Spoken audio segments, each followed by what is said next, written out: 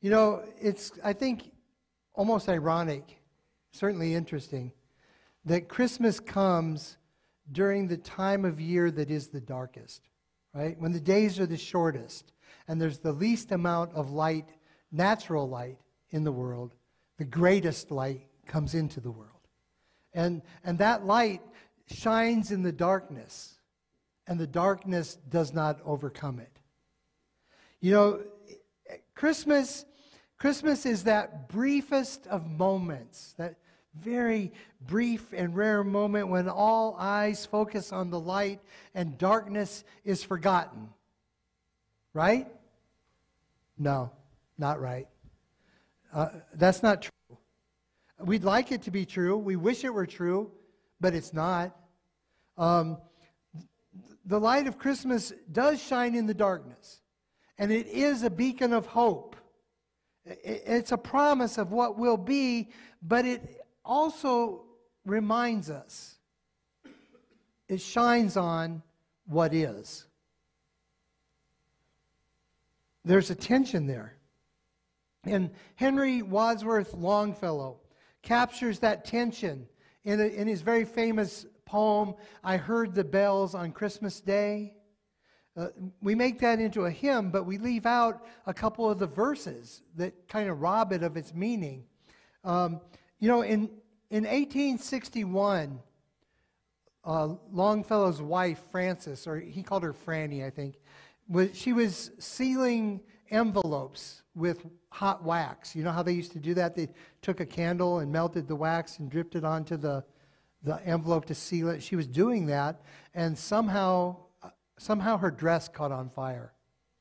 And, you know, they didn't have flame retardant materials in those days, and her, you know, she caught on fire, and Longfellow rushed to help her to try to put out the flames, and he was himself very badly burned. You know, that's why you see a picture of Longfellow. He always had this big beard.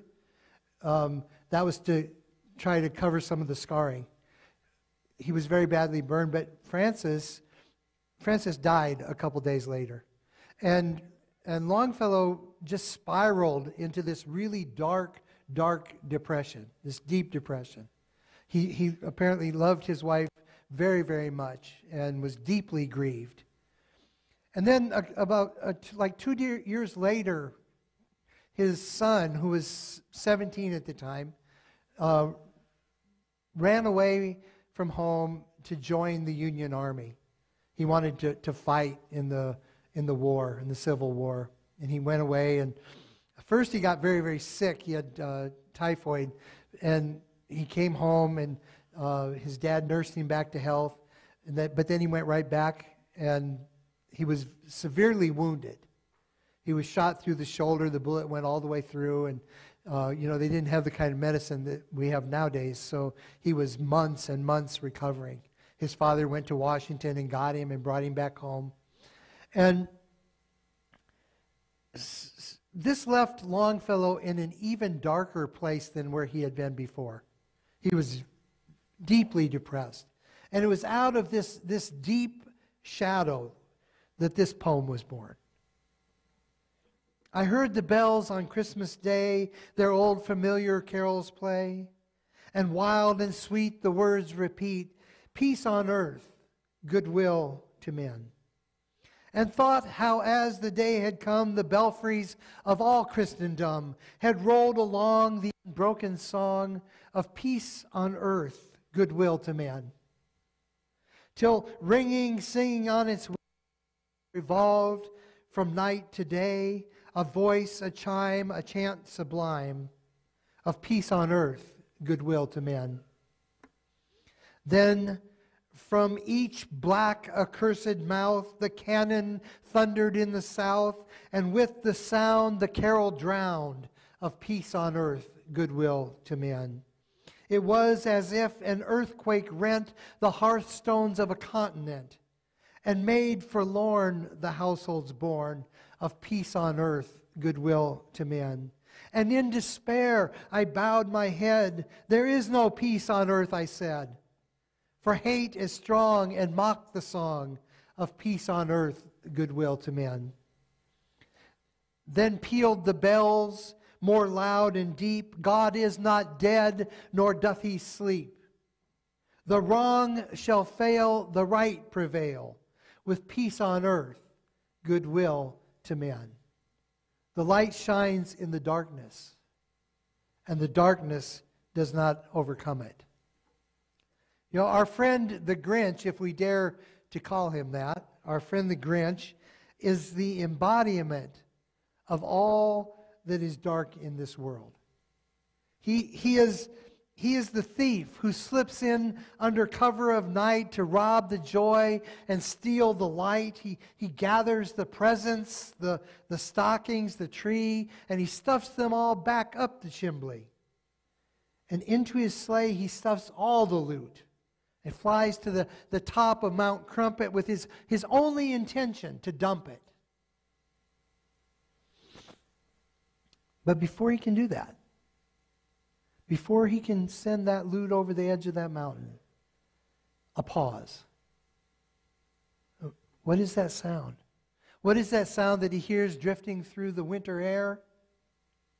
The wailing and moaning of broken-hearted whos? The shrill keening of bereaved children? No, not a bit of it. Not a bit of it. As the Grinch strives to hear, familiar strains reach his ear. And wonder of wonders, there is no sorrow here.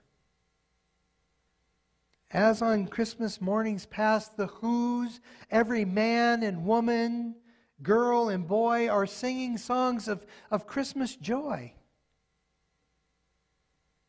And we don't know the song that they heard, or whether it was melody or word, but something touched the heart of the Grinch that day. And it began to grow. You know, music has that kind of power, doesn't it? Music has that kind of power. Music is a universal gift from God. It is a means of grace ordained by God and imbued with the power to transform even the hardest heart. And it would, I think it would be hard to imagine Christmas without music. What would that be? Christmas without music. You know, music has been a part of the story of Christ's birth from the very, very beginning. From the very beginning. Because music has this power. It has the power to convey emotion in ways that words just cannot do. Words just can't communicate it. When Mary goes to visit her cousin Elizabeth, you remember the child in Elizabeth's womb leaps for joy. And Mary responds with this beautiful song that we call the Magnificat. My soul magnifies the Lord. My spirit rejoices in God my Savior, for he has looked with favor on the lowliness of his servant. Surely from now on all generations will call me blessed. You know, it would be a good story if it ended right there on that mountain with the Grinch's heart expanded to 3 times. That would be a good story. But that's not the end of the story. That's not the end of the story at all. In fact, the greatest miracle is yet to come. The greatest miracle is not that the Grinch's heart grew 3 times, but rather that having discovered this holiday crime, that the whos, the whos would be well within their right to demand retribution, to demand revenge, to demand that that Grinch be punished for what he had done. In fact, prison might be too good for a creature who would rob children of their joy. I mean, what kind of a creature would do that? And no one, I certainly wouldn't, but no one would blame the Whos if they banished that old Grinch from their land to never return again. Right? I mean, it would seem a right and a good thing that the name Grinch would become an anathema that was spoken only in whispers by the citizens of Whoville. But that's not what happens. That's not what happens. You know, as terrible as the Grinch's behavior has been, as bad as he has been, the Whos are willing to leave the past in the past. They are willing to leave his past behaviors in the past right where they belong. They don't seek revenge. They don't seek retribution. But instead they invite this furry former thief, that was hard to say, furry former thief, they invite him to dinner. They invite him to the feast. And it's like, for the Grinch, repentance ends in acceptance.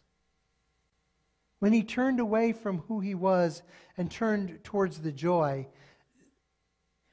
that repentance led to acceptance.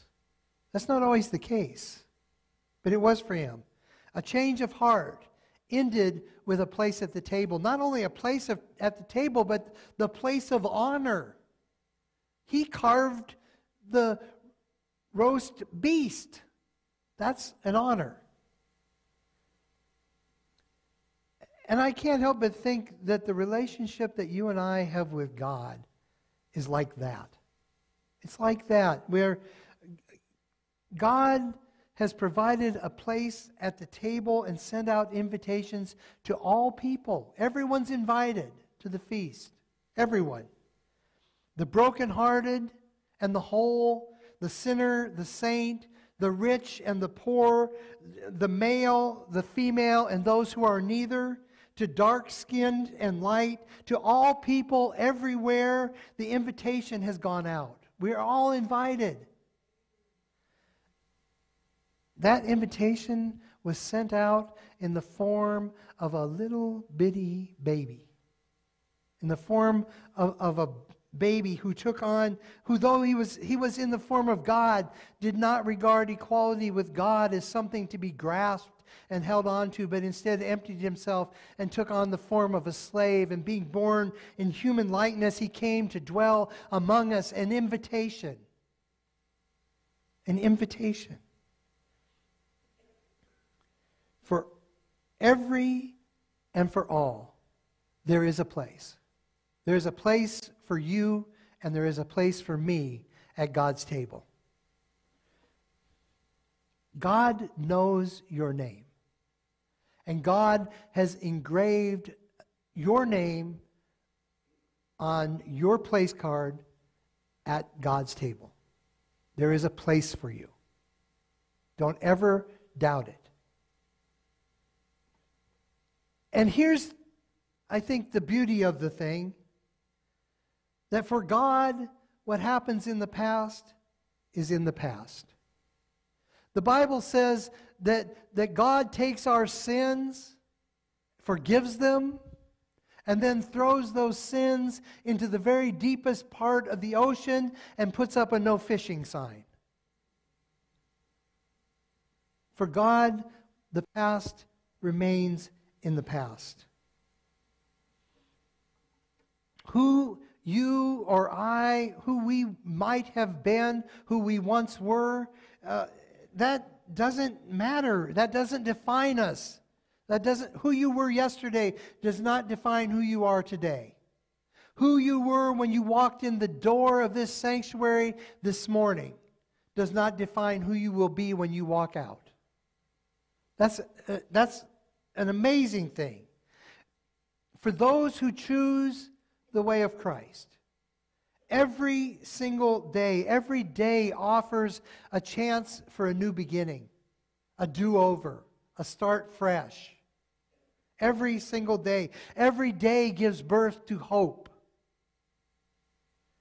There is no heart that is so atrophied, that is so hard that God can't break it open. And it is when you break open the heart, it's through the cracks. That's how the light gets in.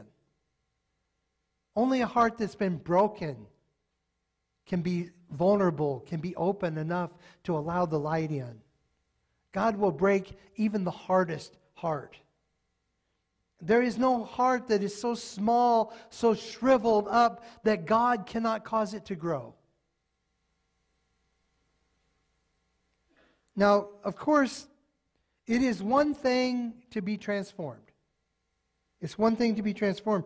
It's quite another thing to be welcomed, to be embraced, to be welcomed into full community. It's something very different to be invited to the feast, to be welcomed at the feast. You know, I had the experience that when I first became a Christian, you know, I did not grow up a Christian. I was an adult before I became a Christian. And I became a Christian by reading the Bible. I had this little cabin out on Cypress Creek where I lived, and I didn't have a TV or a radio or anything, so I read the Bible. And I came to believe it, and I became convinced that Jesus is Lord. And so I went to church, because what else? That's what Christians do, as far as I knew. You go to church. So I went to this church, and the pastor in that church would not speak to me. Literally, would not speak to me. I tried to make an appointment to talk to him. He didn't have time. I would come out on Sunday after the worship service, and he'd be out there greeting people and shaking hands, and when I came, he would turn away. He did not believe that I was sincere. And he thought, I don't know what he thought, because he's never, ever, I still, you know, he's one of my colleagues, but he has never, ever had that conversation to tell me why he wouldn't talk to me. But he wasn't the only one. I learned later that there were many people in the congregation who thought, what's this guy doing here? We know him. What's he doing here? So I take it very seriously that it's important that we trust the transformation that God can bring. That we don't judge others. That when someone says they have changed, or when they come, that we accept them, that we bring them in just exactly as they are. Our job isn't to fix people. Our job isn't to change people. That's God's work. That's not our work. Our work is simply to love one another. It is simply to love and to welcome one another just exactly as we are. And just, you know, we are called to welcome others in the same way that the Who's welcomed the Grinch to their table. You know, we are, as a people who have been forgiven, we have all been forgiven. And as a people who have been forgiven, we are called to forgive one another. What did Jesus say? Jesus said, love your enemies. Pray for those who oppress you. Do good to those who would harm you. If anyone strikes you on the right cheek, give them the left. If anyone asks for your coat, give them your shirt too. If anyone forces you to go to a mile, go 2 miles. Our call is a call to love. We have been invited to the feast.